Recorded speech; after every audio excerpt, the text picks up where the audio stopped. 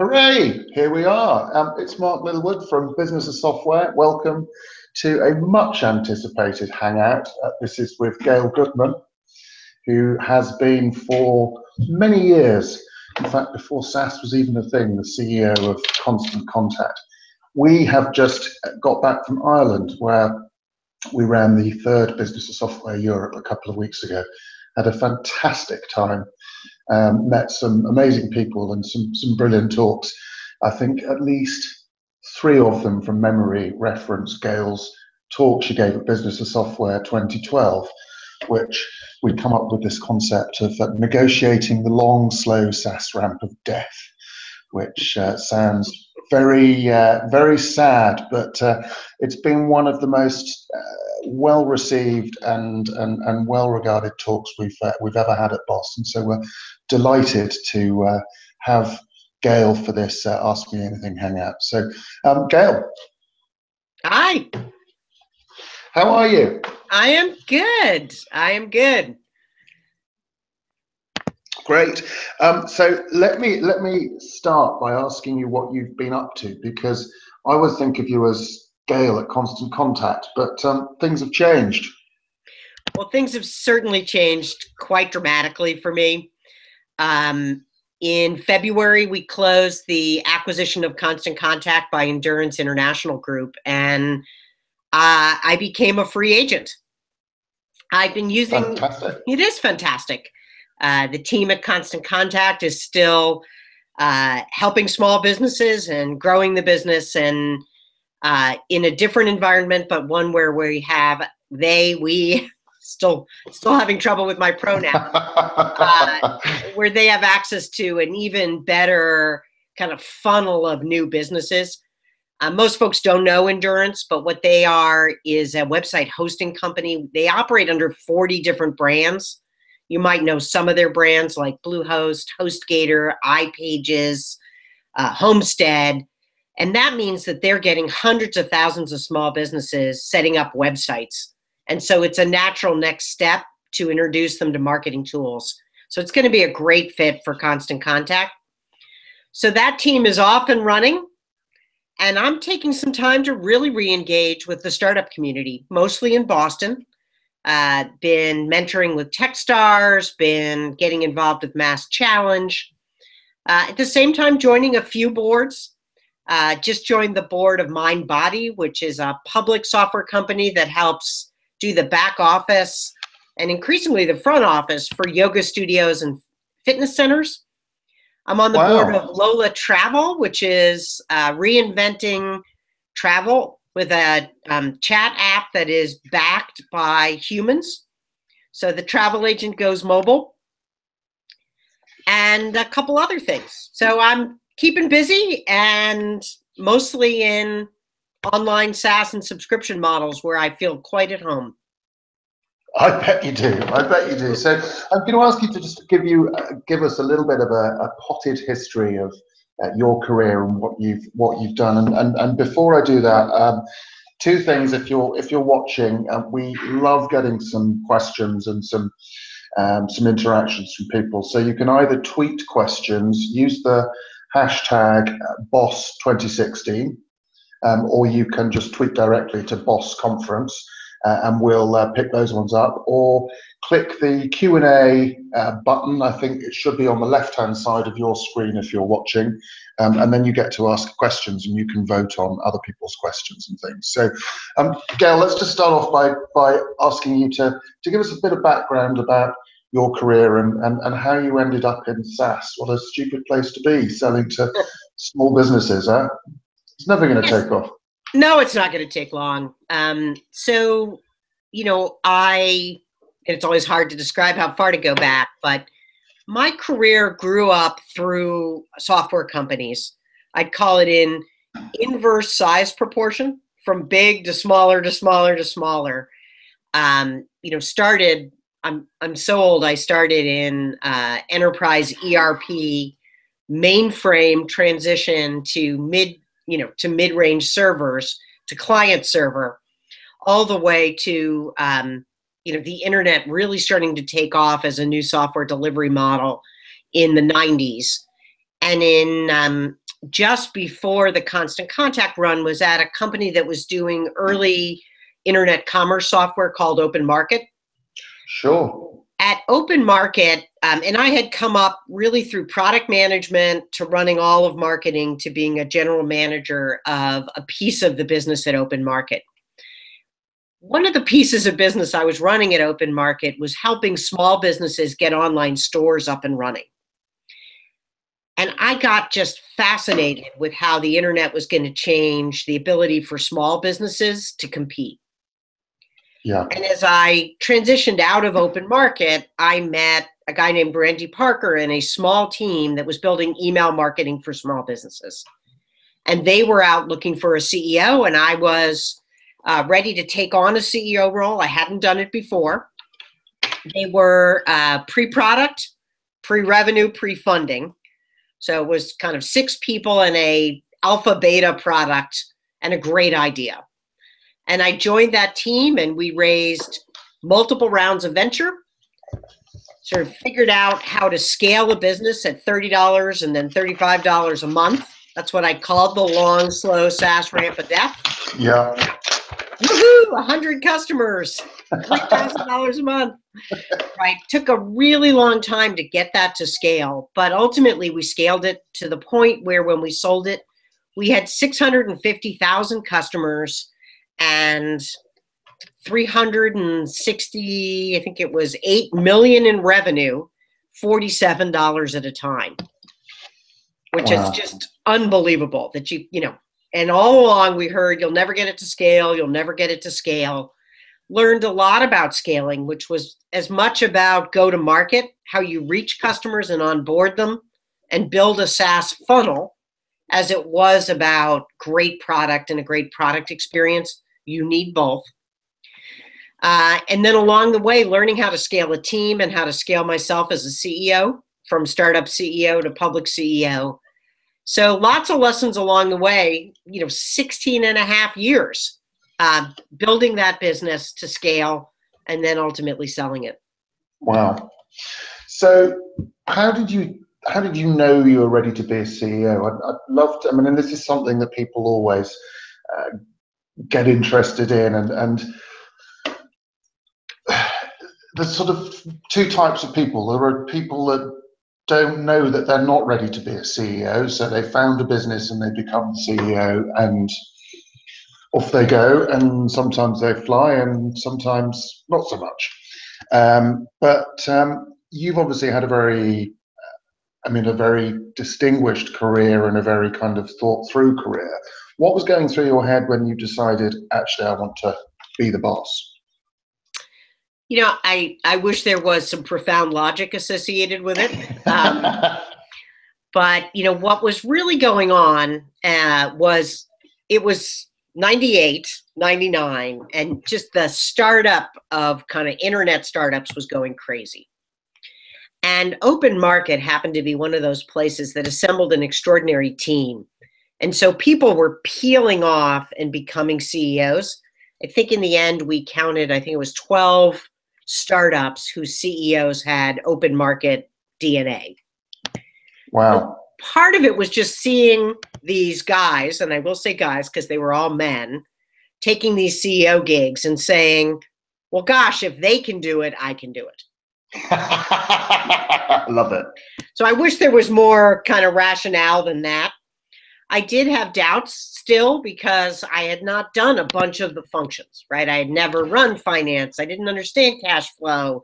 I'd never worried about HR, right? I'd been a functional leader suddenly taking on the CEO gig. And in the end, actually, it took a little bit of a kick in the ass. I was simultaneously looking for a CEO gig and just to cover my, interviewing for VPs of marketing. And I interviewed, I'll give this guy credit, with Chris Heidelberger at Channel Wave for his VP of marketing. And in the final interview, he says, Gail, you'd be great at this job, but what are you doing here?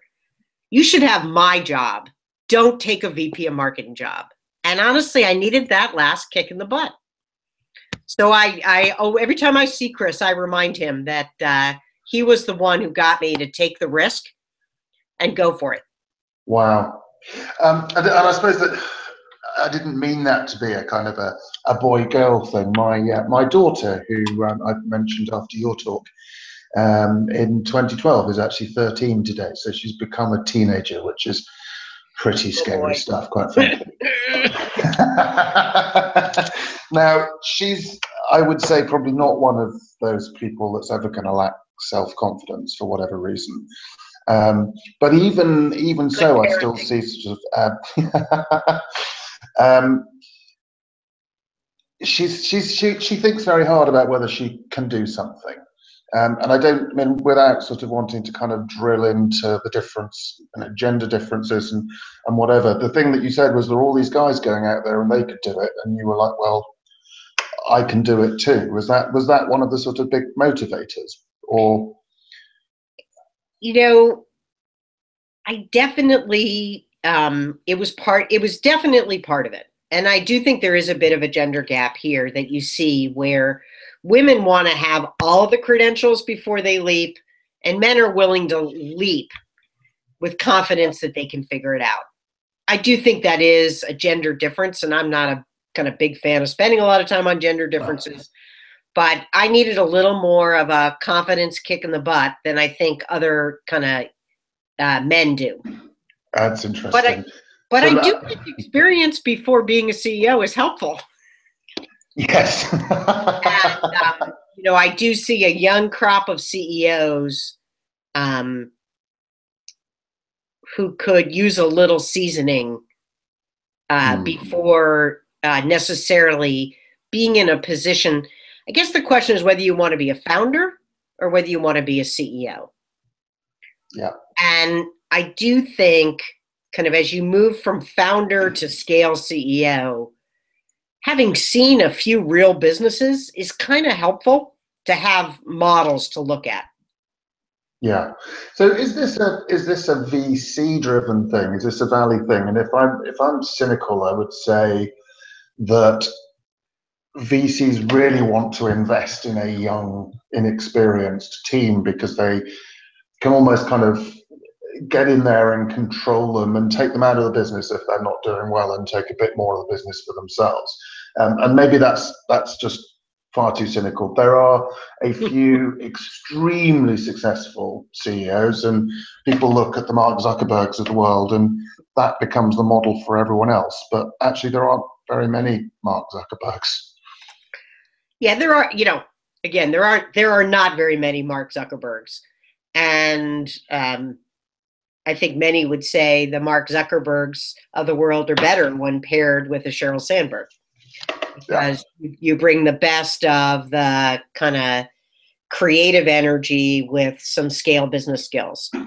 I think VCs are very willing to fund experience as well. So I think that's, it's neither fish nor fowl. I actually think they enjoy, an experienced team with proven ability to scale is also very attractive to VCs.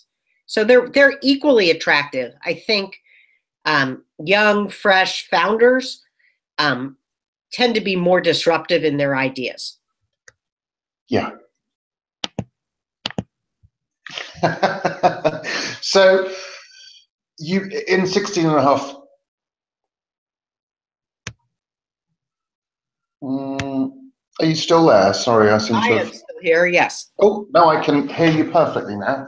You just went very quiet for some reason, but that's fine. I was going to see whether we were getting questions in. So we have actually got a couple in. We've got some in on Twitter, but I mean, I do think that's an interesting thing. I'd just like to, before we start taking questions, look at your journey through Constant Contact, because it was kind of, you sort of had a product, you had an idea, there was a market that wasn't very interesting to, or people didn't think of it as being very interesting, and you've been CEO from that, essentially. I mean, how many people was it? It was a small startup.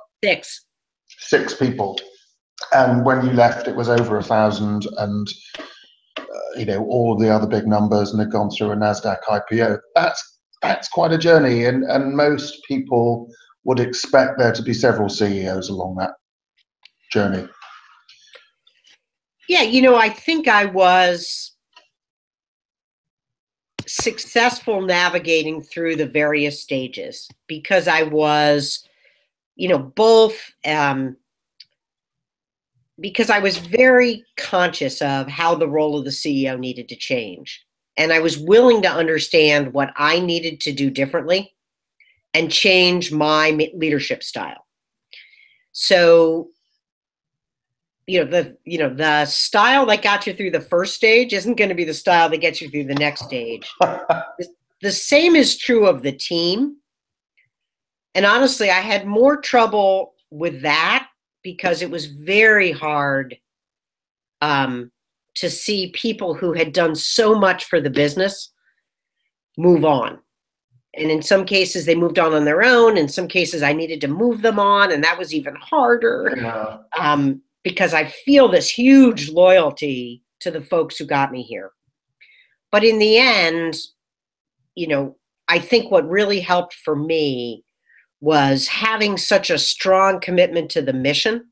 So in the end, it was all about what was right for the customer and for the business and for the investors, right? Yeah. And I could see when the team started to suffer because one of my leaders wasn't making it to the next scaling stage. Yeah. So in the end, I could feel okay about the moves I needed to make because I was doing the right thing for the team. Yeah. But it's hard, and not everybody wants to do it. Yeah. So I remember my first head of engineering who was just fantastic. Would love to be so close to the product that his point of view was formed from his personal understanding of the customer, the product need, and the code base. Yeah. And as we went from one team to two teams to directors reporting to him, he was just really clear that it stopped being fun and started being administrative to him. Yeah. And I respected that. He knew what he wanted. I would say that I kept having mostly fun all the way through. And I think that's the secret, right? Do what you're great at and do what you have fun doing. Yeah. And if and be astute enough to know when what the company needs may not be what you're great at anymore. You're tired of adapting. You don't want to do what's necessary. It's okay. Yeah. Right? But then step aside gracefully. And I kept asking people if it was time for me to step aside, right? I was open to hearing, Gail, you're not scaling anymore. I never hit that point. I might have been getting close when we ended, but thankfully we never tripped over that wire. Wow. And I was able to kind of tie it up with a bow and hand it over to my second in command, my CFO, who's now running it and running it very successfully. Yeah. So if you could have one of those years again, of those 16 and a half years, what was the one that was the most fun and you got the most out of personally? So I would say probably 2006. It seems like 10 years ago. Well, you hit a point, hopefully you hit a point where you're the market share leader, you're in hyper growth, and everything's going up and to the right, and you can do no wrong. It's good. It never lasts, but it's good. And I was so worried about the wheels falling off, I didn't pause and enjoy it. So that's why I want it back, so I can know how good it was. Oh, fantastic. What a great comment. I love it. Okay, right. So a question in here from Sarah Younger, who's got a question. Select this and it will appear magically. So hi, Sarah. At what point would you recommend a web application business plan move from initial proposal to a VC startup offering? Well, of course, it always depends on how much capital you need to get to early scale. But if I could wave a magic wand and pick the perfect time, I would pick the time when you understand your customer lifetime economics and you're ready to pour the gas on the top of the funnel. So that was a lot of acronyms. Let me unpack them. So in a SaaS model, there's a cost to acquire a customer, where they call it CAC, or customer acquisition cost, or COA, whatever. I'll use an example. It costs $100 to acquire a customer, and they pay you $20 a month. So, you kind of break even at 5 months. And then the question is, how long do they stay and how much do you make? And there's a bunch of magic numbers in here, but the goal is your lifetime revenue is more than 3 times the cost to acquire.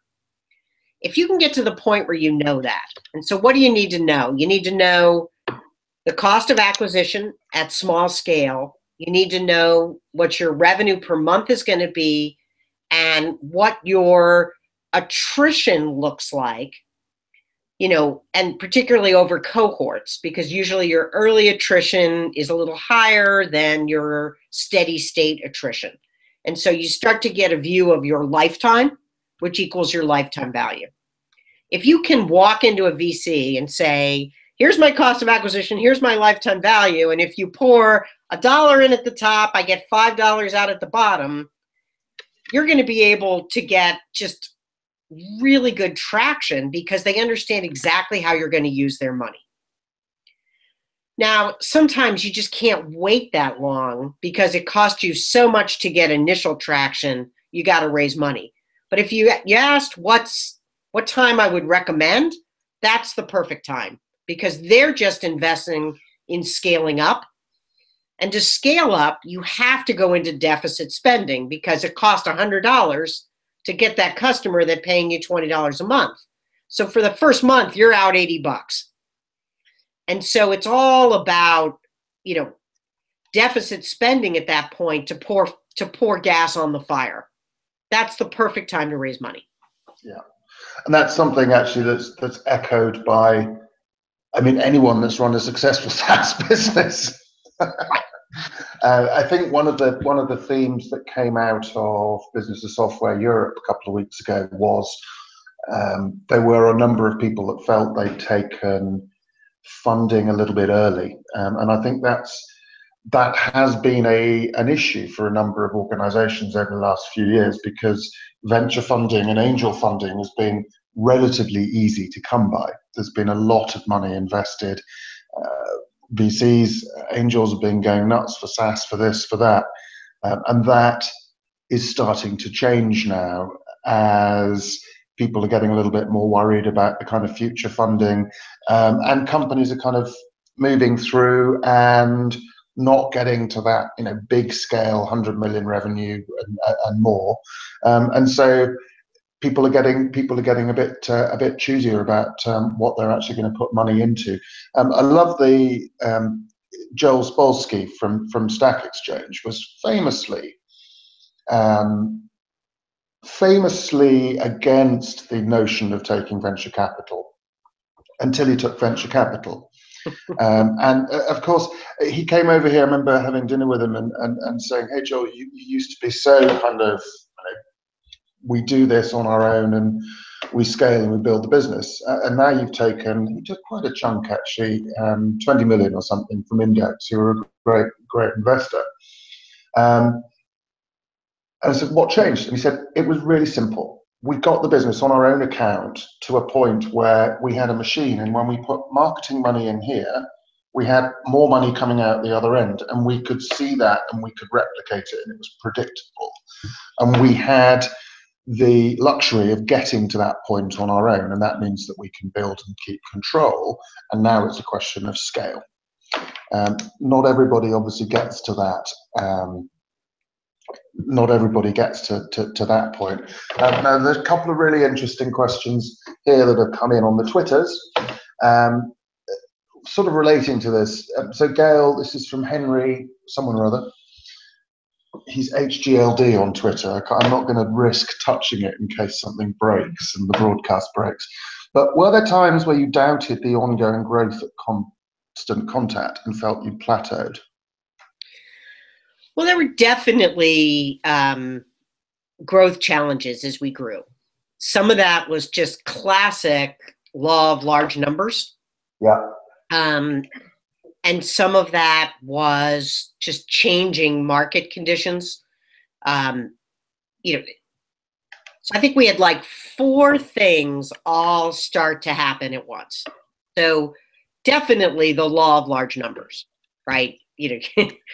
Once you get to a $90 million quarter to get growth, you got to get a lot of growth. Yeah. Second, we definitely saw that we had moved out of the early adoption phase of the small business market, and we're having to get to the, if you're a Crossing the Chasm fan, the later majority and even some of the laggards in order to drive growth.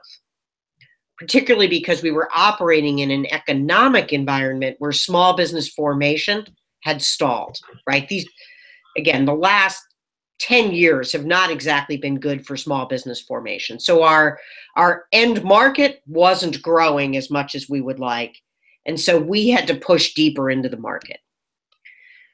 Plus, we were seeing the emergence of competitors, including some really good startup competitors who then got to scale. Plus, we were seeing the emergence of substitutes. So whether that was using Facebook or Twitter to communicate with your customers, where people were really believing that might be a better channel. I think over time, it's really proven that it's not a reliable place to build repeat customer relationships. It may be good. It's really strange because Twitter and Facebook say it's ideal. Well, we can go there if you want. And then the final thing we were starting to see was people incorporating our core tools into broader suites, where people were saying, well, geez, I already got email marketing with my back office solution. So we really had 4 different pressure points on growth. As we exited, we were still in the teens on growth, but we were starting to see that we would have trouble sustaining kind of the mid-teen level growth as we crossed, 450 million to 500 million. Again, 10% growth on a $500 million business means you're adding 50 million in business, which, it's just really hard to do. It's also hard in a SaaS business, even if you've got your attrition percentage going down, your absolute attrition numbers start to climb. So we were sub 2% monthly attrition, but that was starting to be 12,000, 13,000, 14,000 customers a month in absolute numbers we were losing. So we had to replace those before we could get to growth. And that is definitely a law of large numbers SaaS problem. That is just, it's just the reality. Yeah. Wow. So I don't know which one to take. That one's disappeared. So, because there were a couple here that are related to that. How did you set targets that were realistic, but still challenging for your teams? And how did you keep hope and motivation up within the organization, I suppose, in the face of the long, slow SaaS ramp of death? Again, both questions from Henry, and then we're going to go to Ivan. So, we were obviously, in the end, well out of the long, slow SaaS ramp of death. We were, past scale, well profitable, right? And when we ended, we were running about a 20% margin. So, and very cash flow positive. So, let's do the kind of setting realistic goals. So I think a lot of that setting realistic goals starts from having a really great analytic understanding of your business. And in the SaaS market, there's no excuse not to. Everything's happening online, including your customer engagement. And if you are not able to really predict pretty darn well what's going to happen as you enter a year to your installed base, which ones are going to grow their revenue per month to you, how much attrition, you should be able to model that pretty darn well. And actually, in your given year, 70+% of your revenue is going to be the tail you bring in. Yeah. So then it really becomes all about modeling growth. And that again comes back to analytics. So you should have a pretty good view by channel of what it's currently delivering. My pay-per-click channel is delivering this many new customers per month, and it has this kind of characteristics. My channel is currently delivering this much per month with these characteristics. So you got kind of revenue from the installed base, and then you've got current performance of your channels. And now you should be at 95% of your number.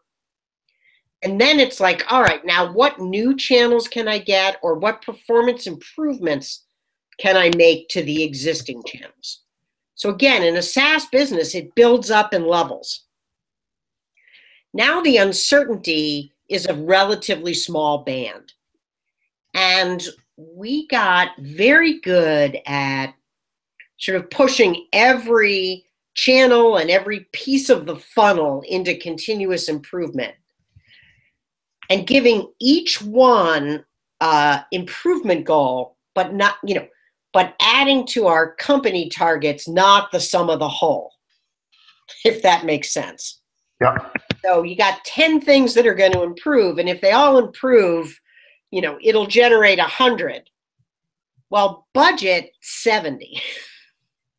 But set the goals to each of the individual guys that give you 100. And now you've got room for some of your hypotheses for improvement to be wrong. And the truth is, they're all wrong. The ones that work even more than you think.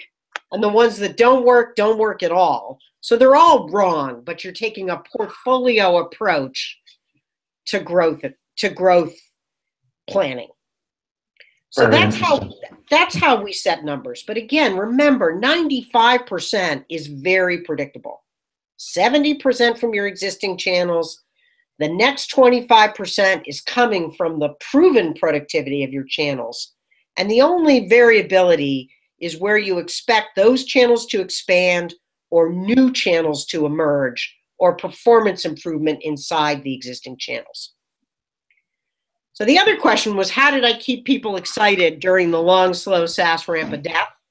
And that was pretty easy. We massively over-communicated to the team what we were doing, why we were doing it, why it mattered, and what the next metric was that we were trying to get to. And we kept those metrics pretty close in. So whether that was customer count or conversion rate or retention rate, everybody knew, like, if we can tweak this and tweak that, here's how it changes our lifetime customer economics and gets us into the happy zone where we can scale the business. And we were very transparent. Brilliant. Thank you. And there's a question to follow up on that, but I'm going to just answer this one from Sarah Younger. Will this be available to us afterwards as a recording? Through the magic of YouTube and, in fact, the much better Wistia, which is a fantastic Boston-based video hosting company that do killer analytics. We've used them. They've been to BoS on many occasions, and we use them as a service, and we'll transfer this into our portfolio and let you know. So, so that's a little plug for Wistia, who don't give me any money for telling me they are awesome, but they are, and they should. Right, Ivan, I think is in South Africa, assuming he's got home, because he was over in Dublin a couple of weeks ago for BoS Europe. But his question, perhaps inevitably, is which channel drove the biggest customer adoption? Maybe we should think about that as a two-part question. Where did you get biggest customer adoption in your early phases, and where did you get it when you were a bit more mature? Because I'm guessing the two would be different. Perhaps not. Well, I think so when we started, probably our biggest customer adoption channel was just demonstrated by your raving description of Wistia, which is customer referrals were our biggest adoption channel. So when we started, it was, we focused on partners and online pay-per-click, and then we started to get what I call kind of the referral tailwind pushing us. So for every customer we acquired by paid, at our heyday, we were getting 1.9 incremental word of mouth referrals, which Wow. is just crazy good. So one of the pieces of advice I give to everybody at the early stages of building a SaaS business is make sure you are delighting your current customers. It pays off in so many ways. It pays off with retention, it pays off with increased usage, and it pays off with word of mouth referrals. And if you're not delighting your customers, I don't care how much you spend, it's hard to get to scale without a referral kicker. And it's hard to get to scale because you won't get the conversion and retention you need in your model. So I'd say, the biggest channel was word of mouth referrals. And by the way, we could never incent those effectively. So that's always the second question I get. What was your referral program? And we did have a referral program. If you refer a friend, you get a credit, they get a credit. Most people didn't bother with that. They referred their friends because they loved the product and it worked for them. And people like sharing their expertise. So word of mouth referrals was always our biggest. It was our biggest from the start. By the end, it had definitely declined significantly. Now, part of that is because word of mouth referrals tend to happen in the early blush of a customer engagement. So a customer finds you, they use you, and they're so excited. Think about you finding a new restaurant, right? This is a human nature thing. You're excited the first time and you go tell people, maybe the second time you tell a couple, and the third time, hey, it's just your regular restaurant and you don't talk about it as much. So, the size of the base versus the new started to be more of a problem. The second was that it just gets harder to create a delightful product as your product gets bigger. So when you start a product, it's usually like simple and clean, and then you've got customers who wanted to do A and customers who wanted to do B, and you start to add breadth of functionality, which makes it all clunkier and heavier. And you got to re-simplify. So there's a lot of challenges with keeping the excitement of your customer referral engine going. But referrals were always big. Online marketing was always a big channel, even till the end. Pay-per-click, then banner ads and Facebook ads, and kind of everywhere that online went. We used what's now called inbound marketing. So whether education as a fundamental principle for how we created demand. And that was certainly online stuff like blogs and webinars, but we actually extended that reach all the way to local seminars where we were teaching small businesses how to do marketing. Now, of course, with our tools, right? Sure. And, it wasn't an ad for our products. It was a marketing methodology, best practices seminar, but our tools were a great way to do that. And a lot of that was about our learnings that small businesses mostly learn in their own community. So we had to get local to reach them. And then we used a lot of channel partners, particularly local web developers and local marketing consultants, but also channel partners like Endurance. And, what a surprise, one of our partners ended up being our exit, which often is, a great way to start to find the right home for your company over time. So those were our big channels. I would say they kind of matured as we went. Certainly our channel partnerships got more mature and a larger part of our business as we got bigger. Very interesting. What was the one that was meh? What was the one that you just thought was going to be brilliant? It was like the one where everyone got really, really G'd up and thought this is going to be so cool, and we've done it, and it just went. Yeah, there were a lot. So the technical term. So we tried a bunch of models that never worked. I'll focus on three of them. We were very big on comparing notes with other people, by the way.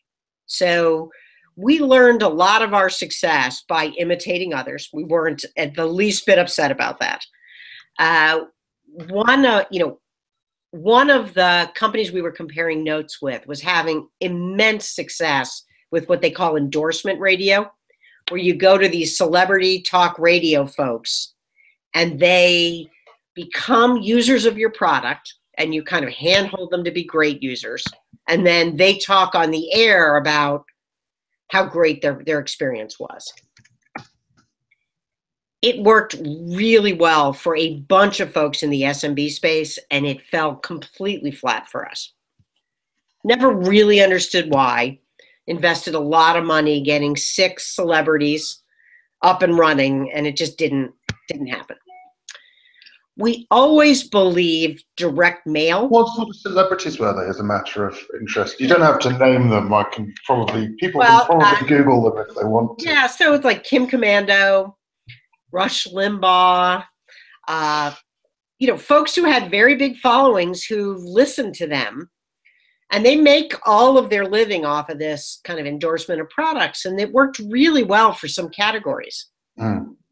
Backup, online meetings, they do, if you listen to them, they endorse a lot of products that are very successful. They're very successful at selling them. Didn't work for our product. Wow.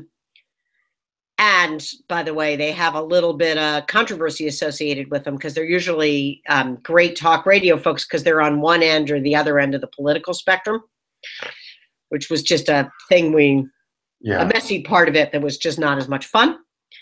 Because whichever side you're on, you're pissing off someone on the other side. You think you could get Trump and Hillary? I'm not going there. Not going there. The other thing, so 2 other models we thought should work and tried and didn't work. Direct mail never worked for us. Lots and lots. Physical mail. Physical mail. SMBs are very easy to target. You can get a lot of data about who they are. And lots of businesses have done great using direct mail to small businesses. We tried it maybe a dozen times, never got the math to work. I think it was the complicated nature of our product. And then the third thing we tried a couple of times was door-to-door. So in-person sales to SMBs works. The Yellow Pages have done it for years. The phone companies have done it for years. Again, just never worked for us. Never got the math to work. Fascinating. Why do you think? Because getting in front of people like that surely is giving you a good opportunity to have a really engaged dialogue with someone. Is it just it's just physically too expensive to get those people through the door? Yeah, our average selling price was too low, and the lack of understanding was too high. So we couldn't get it to a 1-visit close. It was always a 2-visit close. And a 2-visit close at a $30 or even a $50 average selling price just didn't work. So just couldn't make the math work. We could get people to close, but not at economics that worked for us. Got you. Okay, we're going to take another question here. This is from Jeremy Moskowitz, who I think is coming to see you in September after a break of a couple of years. So excellent. Excuse me. Any ideas to market a B2B SaaS service? Our cloud service is mostly for businesses and enterprise IT departments, which is hard to break into. So I guess everything is hard to break into, first of all. Well, it definitely is. So I don't know this area very well, so I'm kind of going into creative problem solving live on the internet. It happens. So this is clearly one where certainly in IT departments, people move a lot. So I do think we go back to that kind of delight the customer referral chain. I think as you get a fewer, the first ones you are always hand-to-hand combat. But as you get your first ones, I do think asking and encouraging them to share the word. and in particular in the B2B space, that could, that's very much using things like LinkedIn. If you think about an IT department, all of their LinkedIn colleagues are going to also be in IT departments. They're people they worked for before. So doing case studies with your best customers and then posting those case studies, blogs and Facebook, but I would predominantly look for LinkedIn and Twitter, and then asking the folks who are named in those to share them with their colleagues and so on, could create some demand. I definitely think, case studies and ROI studies, the more, in B2B, it's all about show me the money, right? If I use your solution, what do I get back?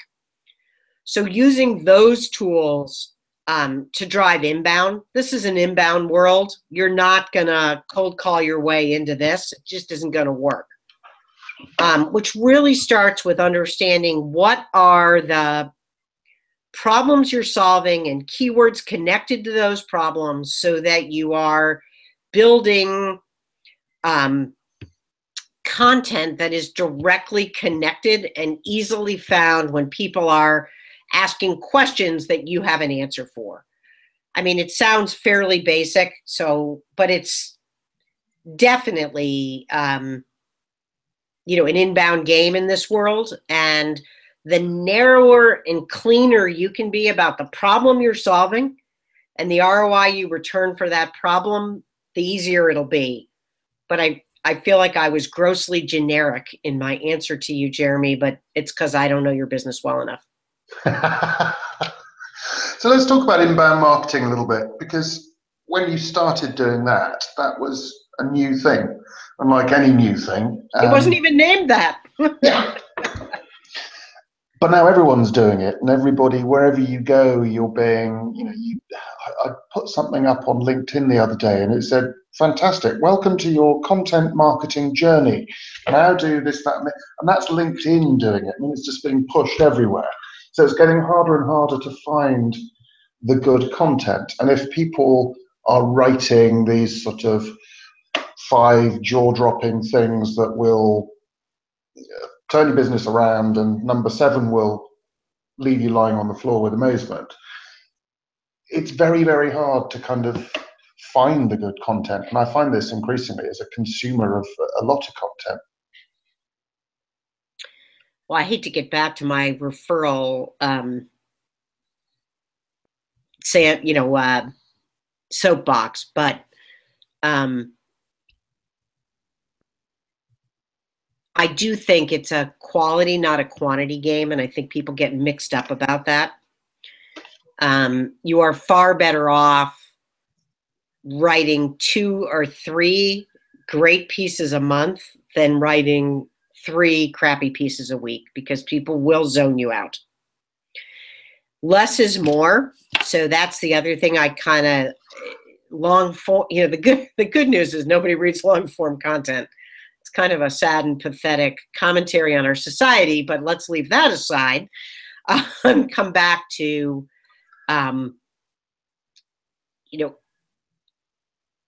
if you stay close to your customer, I mean, really close to your customer, particularly your early customers, you will begin to have aha moments about sort of things they didn't understand before they started using your software, or things you didn't understand that they needed to do. So whether that's, and it's easy to turn those into insights and write those up, right? So, the 3 misconceptions about implementing blah, blah software, 2 things you should do to prepare before you start, or whatever. I think it is, though, about the quality of the insight. And I do think, as marketers have adopted this as a methodology, they've got a little bit carried away. Well, I think they've forgotten that. And I think from our earliest days, and maybe we just got a little lucky, we realized that if our customers used our product well, they'd get better results. If they got better results, they'd stay longer. And we got very focused on what do they need to do to get better results? Like, how do you build a really great email list? Not just build a list, a great one. How do you write great content? What content works for driving conversion? And the more we stayed focused on the prize, which is customer success. So we always had a guiding light. When our customer succeeds, we succeed. So we weren't writing content to drive leads. We were writing content to drive customer success. Knowing that with the kind of gut instinct, which ended up being right, that in the end, that would drive leads. And I think it's all about kind of framing your content correctly. And then I think people find you. Does that make sense? Makes perfect sense. Very long answer, to be honest. Could you summarize it in 120 characters so I can tweet it? Great content rules. Yes, you can. Oh, look, there's, funny enough, I recognise this name, Georgia Ringham, who I think registered for BoS yesterday. So we'll be seeing you in September. This is a great question, and it's a question that's quite dear to the hearts of lots of people, particularly in SaaS. And I know Patrick McKenzie, who's based over in Japan, came and listened to your talk at BoS 2012. And I remember him tweeting something like, there was something you said, and I can't remember what it was, but he said basically that one piece of information was worth the cost of his flight alone. So, and he is a huge proponent of the idea of putting up prices. I'm glad I'm not one of his customers. Actually, no, I would like to be one of his customers. He provides very good service, but it's not one that we really need. Did you ever feel the need to increase the price of a service? So I guess the way I'd answer that is there's nothing wrong with increasing prices, particularly if you're increasing value. And we did over time, we did one price increase really early where we were just trying to figure out the price point for the darn market, right? And the lower it's always tempting to have a really low price, but then that can limit how much you can afford for cost of acquisition. And you may be better off trying a higher price. So at the beginning, we just experimented to figure out what the market will bear, particularly when you're early in the market and there aren't a lot of competitors. You might our customers kept saying to us, like, I would pay 3 times what you charge. You add so much value. And we were like, well, crap, if they'll pay more, let's try it. So let me start with, early on, pricing is half art, half science, and you got to kind of take a stab at it. So we took a stab at it, and then we were like, wow, we think we can charge more. So I remember it was 2004, we changed our pricing, which, was a big gulp opportunity for us. We weren't sophisticated enough to put it in a test lane at that point. We had to go all in, and it worked. And then we stayed there for a long time. But then we began to understand that there was an opportunity through packaging to try other price points where, as we went along, we kept adding new things. And every time we added a new thing, we had to ask ourselves, does that go into the base price or is that an add-on? And we started to have too many add-ons, so we didn't move the base price, but then we had and you can add this, and you can add that, and you can add this, and you can add that. And our price page started to look ugly and complex. Not to mention, customers started to feel like we were nickeling and diming them because we had too many things to talk about. So then we just went to good, better, best pricing, which was a price increase. But we did it by good was the same base price as our original product. Better and best were bundles of add-ons that made logical sense based on where you were in your marketing adoption cycle, but gave us entry points that were higher and allowed us to virtually increase price. and do it in a way that felt very compatible to our customers. So the answer is yes, we increased price. We did it in a way that felt a little less than just a strict price increase.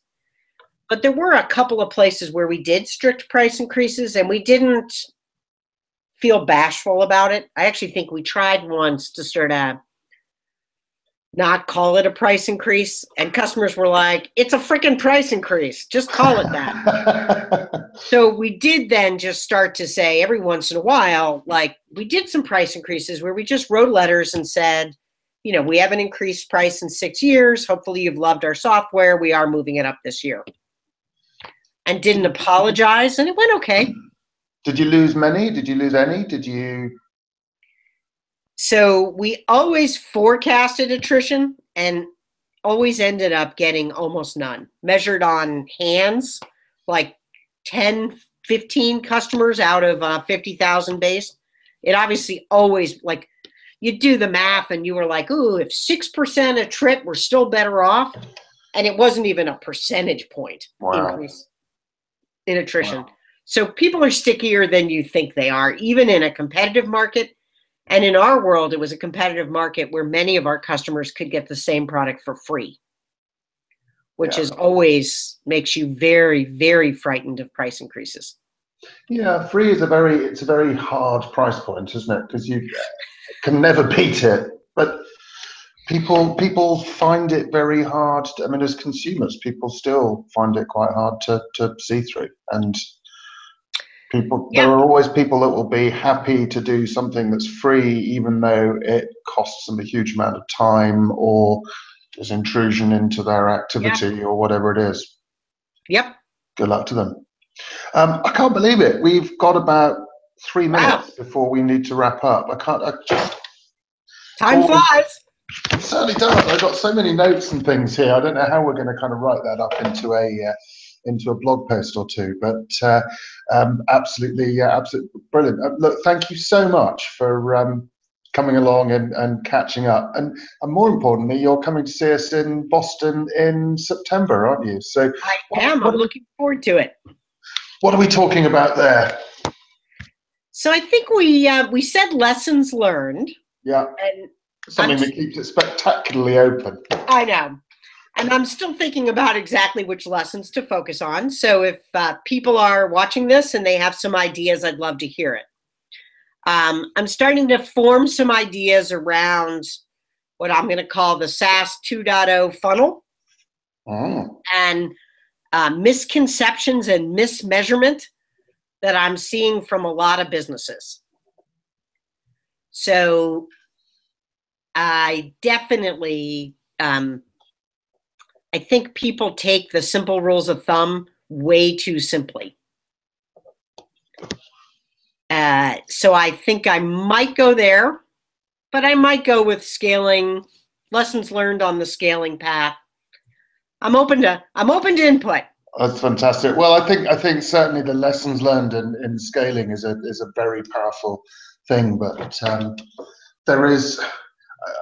Just thinking about the misconceptions and mismeasurement, there are a lot of people that are gurus of SaaS in whatever way who sit there and blog and tweet, and it's incredible how quickly things become the orthodoxy just because some key people have started to talk about it. And I'm not picking on anyone in particular. I'm not having a go at anyone. It's just fascinating how people will hang on every word that someone has, and then all of a sudden they're retooling their business to chase after someone's ideas, and things move on. You know, I mean, that's one of the great things about business and about software, and it's changing, and there are new ideas and there are new things coming along. So I think that will be a very interesting thing to touch on.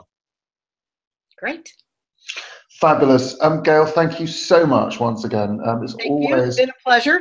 Always a pleasure. And a real it's a real education every time we speak. So without any further ado, thank you so much for everybody for watching. We'll put this up and write some blog posts about it, and look forward to seeing Gail in September. Thank you so much. See everybody in September. Take care. Bye-bye.